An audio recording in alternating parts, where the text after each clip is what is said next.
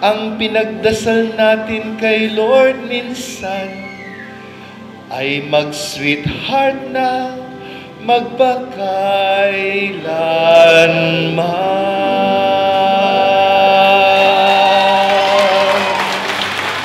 Ladies and gentlemen, ang unang halik at unang yakap, Mr. and Mrs. JR and Abby Bobbies. Congratulations and God bless you. Mabuhay ang bagong kasal! In the first place, parang ang gusto ko lang talaga is yung makahanap ka ng katulad ni Jay na makakasama. Parang ano lang talaga ngayon, gift talaga na siya yung binigay sa akin ni Lord. Nagkasama kami sa church, tapos parang we established ministries together. So one ministry is, from there we grew closer together. Actually, hindi crush eh, parang, crush. Crush nga. Pero nung niligawan niya na ako, so kinakabahan ako, tapos pinupush ko siya away. Hanggang sa doon sa time na nawala na yung yung kaba ko. Tapos yun na, naging na lahat natural. Si Abby is very discerning. Parang when she looks at people, parang she looks at their heart. So parang ang nakita ko sa kanya is someone I can really talk to.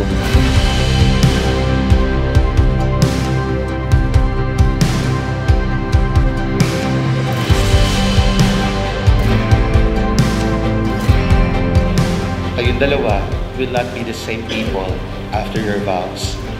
You will slowly turn to become a blessing, a miracle for each other, willing to do what God wants you to do. Abby, did you come here of your own free will to bind yourself forever in the love and service of your husband? Yes, Father. JR, did you come here of your own free will to bind yourself forever in the love and service of your wife? Yes, Father.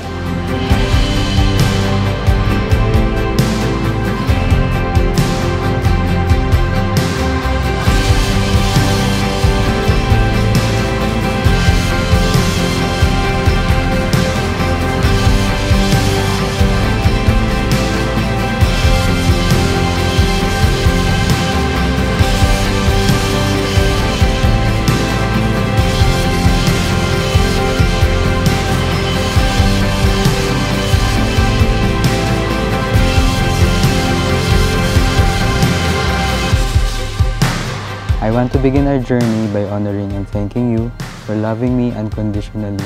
I always say that you make me see God's love. Wherever this journey may lead us, always remember that you will have a home in me. I love you. Oh, thank you. I love you.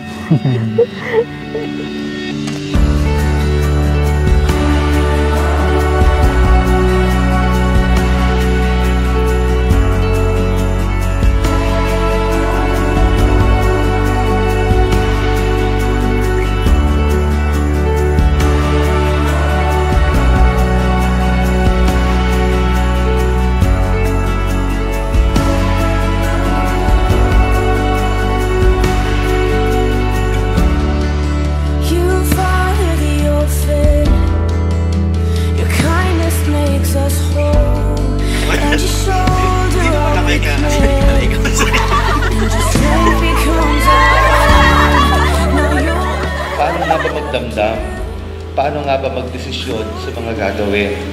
Doon nyo mararamdaman ang laman ng kaluluwa nyo.